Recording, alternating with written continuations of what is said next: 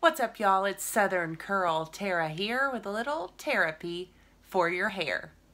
Tonight I am showing you guys how I put on the triangle veil net.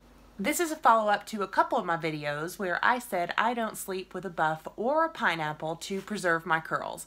So in the last video I was using the triangle cotton net, and it is my least preferred, but I had one on hand, so I stuck it in my travel bag.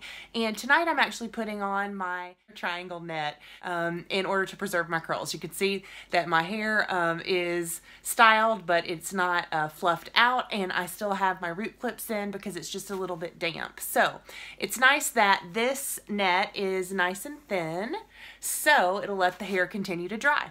So let me show you how. Let me show you how to put it on. So just like with just like with the cotton triangle net, the way you get started is that you put the two ends up top and with just one end down pointing towards you. And even if you have root clips in your hair, you're still going to lean forward straight into the middle here, just like if you were going to plop. So you're just going to gather your hair towards the center and guide it down like so. And then you're going to pull those two pieces all the way around, bring it down past your ears, and begin to tie it, just like you're going to tie your shoelaces. And then you're going to pull that middle section towards your nose and hang on to it as snugly as you can while you do a little pull to the other two pieces. Again, just like you're tying your shoelaces. And at this point, you should be able to pretty carefully flip. Now you want to make sure that this guy's kind of slippery, so you want to make sure that this is down near the nape of your neck, and then flip. Okay, so I have it here over my head. I have the middle section pulled down. I have the beginning of a shoelace tie here. So I'm just going to tie that one the rest of the way nice and snug, like so. And then you could take that center one. You can take that center one and you can tie it if you like. You're probably wondering, okay, so what do you do about this stuff happening here? Depending on how it's sitting, sometimes I'm able to tie these ends into one of these. So just, again, kind of carefully, just depending on how much fabric you have to work with, you can just tie a little section like that.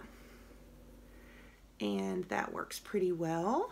Tonight, Lady Luck is in my favor, at least with that guy. Poke in any curls that might be sticking out as best you can, and grab one of the other sections here